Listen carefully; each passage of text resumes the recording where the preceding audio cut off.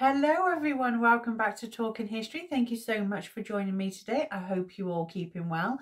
My name's Liz, his name is Harley. He decided he wanted to sneak in and be part of the video. So last week we took a little trip to Scotland and this week we are back in England, and today's video is going to be all about Stephen of Boulogne. I still can't pronounce his name. I can't pronounce it at all. It's going to be all about his wife, Matilda of Boulogne. And you're going to like her. Yeah.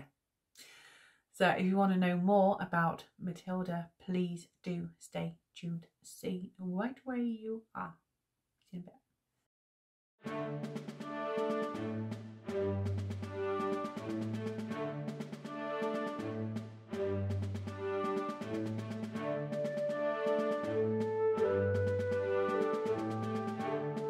The achievements of King Stephen's wife Matilda of Boulogne have been overlooked by that of their enemy, Empress Matilda. Queen Matilda was the woman who raised an army to rescue her husband and defend the English throne. Matilda was the only child of Eustace, Count of Boulogne and Mary of Scotland, and she was born around 1103. Matilda was one of the most desirable princesses in Europe, through Matilda having royal, Saxon and Scottish blood, and Matilda's inheritance that would come on the death of her father, the County of Boulogne and the lands with it. When Matilda was aged 2, King Henry I of England, Matilda's uncle, had her betrothed to her cousin Stephen of Boulogne, who was grandson to William the Conqueror. In 1125, her father became a monk and he ceded Boulogne and the English lands or estate to Matilda. Shortly after the death of her father, Henry I then arranged for her marriage to take place to Stephen in Maidstone. Now, Stephen, who was the richest magnate in England, with Boulogne, Stephen gained the control of the shortest channel crossing to England and the merchant shipping that came with it. The marriage was a happy one. There was a lot of evidence of the affection the couple had for one another, and together Matilda and Stephen had 5 children. They were Marie, Eustace, Count of Boulogne, Baldwin, Matilda and William, Earl of Surrey. Henry I, he had many illegitimate children, but only one remaining legitimate child, who was Empress Matilda. Henry's legitimate son and heir died in the White Ship, and Henry's sole heir was now Matilda, who was also known as Maud. Henry had his barons swear acknowledging Matilda as his successor to the throne, and these barons included Stephen. But when Henry died in 1135, Stephen broke that oath and he seized the throne and was proclaimed king on the 22nd of December. Matilda of Boulogne arrived in England in January 1136. Now, Matilda had received a lavish coronation at Westminster Abbey on Easter Day, or Easter Sunday. Matilda had proved to be a strong and resourceful queen. She was feisty and energetic, and she was tireless in her support in her ineffective husband, whom she had far exceeded in capabilities. Matilda had good judgment. She also won praise, not only for her unwavering loyalty to Stephen, but also for her honour, courage and diplomacy, and for having a manly heart in a woman's body, as one contemporary chronicler had written. Stephen had trusted Matilda for her political judgment, and he relied on her support. Stephen and Matilda also shared religious interest, and it strengthened the bond between them. They had given their eldest daughter Marie to God as a nun, and they had founded abbeys at Furness and Faversham. Matilda also established the Royal Hospital of St. Catherine's, and she was a benefactress to many religious houses, and she also helped establish the Knights Templar in England. Empress Matilda was battling to gain control of Normandy as a stepping stone to invade England and wrestle the crown from her cousin Stephen. The support base for Matilda had broadened when her illegitimate half-brother Robert, 1st Earl of Gloucester, was supporting her cause. In 1138, Robert sent an invading army across from Normandy to England, intended to land at Dover, which Robert had held. Now, King Stephen's presence was desperately needed to quell a rebellion in the west.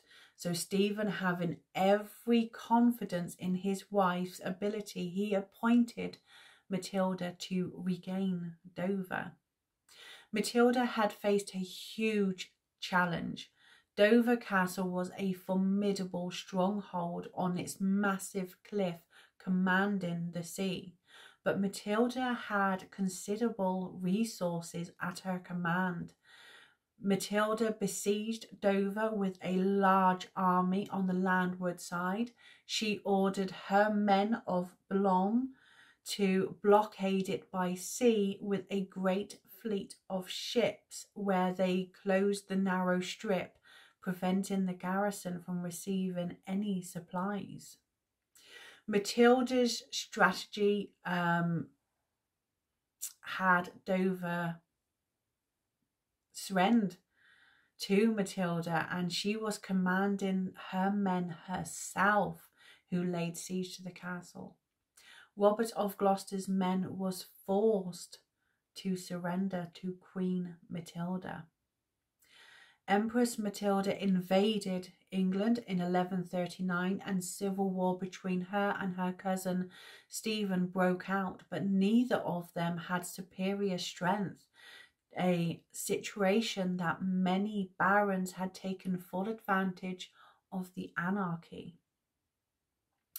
Queen Matilda had proved to be a formidable opponent. She was just as brave and determined as her rival.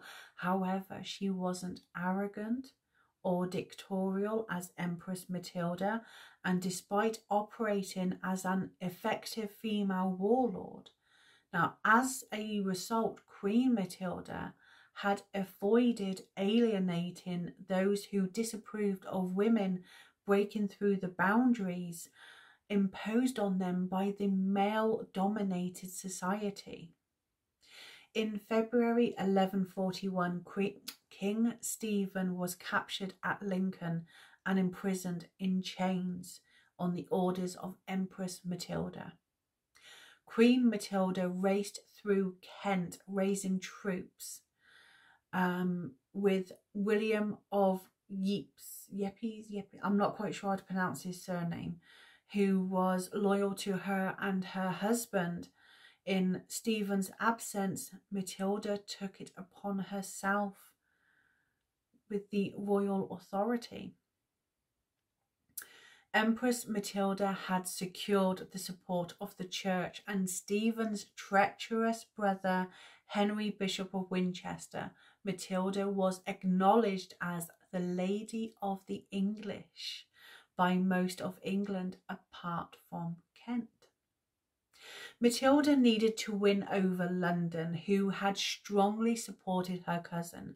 Now, Matilda needed London for her cause so she could be crowned, and finally London opened its gates to her, but the mood was hostile. Matilda was not liked for her arrogance and punitive demands for money, and it angered London's citizens. Matilda exploited the unrest, and she never let anyone forget that their anointed king was in chains. Queen Matilda has sent representatives to the empresses begging for the empress to release her husband from the filthy dungeon. She had even offered herself as a hostage in exchange, along with castles and riches. Queen Matilda had even promised that when Stephen was freed, she would ensure Stephen would relinquish his claim to the English throne. But her words failed. So she marched to London at the head of an impressive army. Although she didn't take part in the fighting, she did order her forces to rage most furiously around the city with plunder and arson, violence and the sword. The people of London watched in terror as the surroundings were ravaged. Queen Matilda's troops laid siege to the tower. The citizens sent messengers to reason with her. Empress Matilda was driven out of the city of London. Empress Matilda was forced out of London, and Bishop Henry had abandoned her. In Matilda's retaliation, she had her forces besieged Winchester.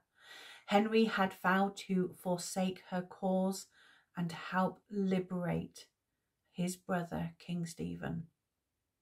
Queen Matilda had marched on Winchester, her army strengthened by 1,000 angry Londoners. Matilda arrived at the bishop's castle that was under siege by the empress's forces, and the siege lasted for nearly 2 months until disease and starvation pushed the empress to escape. The empress's forces were routed by the queen's army. Robert of Gloucester was captured, costing the empress's advantage. Matilda could do nothing without her chief minister.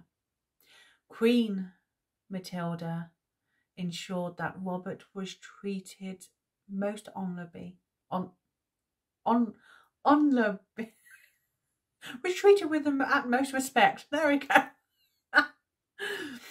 After many tough negotiations, an agreement was reached. King Stephen was to be restored and Robert to be released on the 1st of November 1141. Stephen was freed. Stephen and his queen Matilda entered London triumphantly. In 1142, Empress Matilda occupied Oxford. England was plunged back into civil war. Stephen had received the city whilst his queen raised reinforcements for him. Empress Matilda made a daring escape. She dressed herself in white, being camouflaged against the snow. Although her cause was lost, she still didn't give in. Empress Matilda only gave in when her biggest supporter, her brother Robert of Gloucester, died in 1147. Her other supporters had lost heart. The Empress left England. Her cause was now taken up by her son Henry, who was determined to have the crown for himself. In April 1152, Queen Matilda was visiting Hedenham Castle in Essex, where she fell ill with a fever. King Stephen was summoned, where he stayed by her side until she died on the 3rd of May, aged 49. Matilda didn't live to see the end of the war. Matilda's epitaph reads, "If ever woman deserves to be carried by the hands of angels to heaven, it is this holy queen." King Stephen died in 1154, and he was buried beside his queen Matilda at Faversham. And there's Matilda of Boulogne's story. She was quite the woman. And I've said it before and I say it again, you always find that behind every king there is one hell of a strong woman. And she proved to be Stephen's strong woman. I really enjoyed researching for Matilda of Boulogne. I find I don't want it to come across that I'm making that Empress Matilda is the bad guy. It wasn't her fault. It was how she was raised. She was doing it in a Norman way, and I will get to her. She will have her own story, so don't worry. She also deserves it, because damn, even she was quite the woman. She really was. So, but I just want everyone to have their story to be told. And Queen Matilda of Boulogne, she very, very formidable woman. And I imagine she, at that time, I think she must have been quite the inspiration. But there we are. Let me know what you think. Let me know what you think of all of this. Are you still Empress Matilda? Oh yeah, she's good. Or are you leaning more towards someone else? Let me know what you think. And thank you so much for watching. Thank you for your continued support. And let's get this channel growing. Let's reach more and more history lovers like yourself. So please do keep doing all the good stuff. Keep liking and sharing and subscribing, because you're all amazing, and keep being amazing. I will see you next video. Be good. Take care. Bye. And Harley says bye.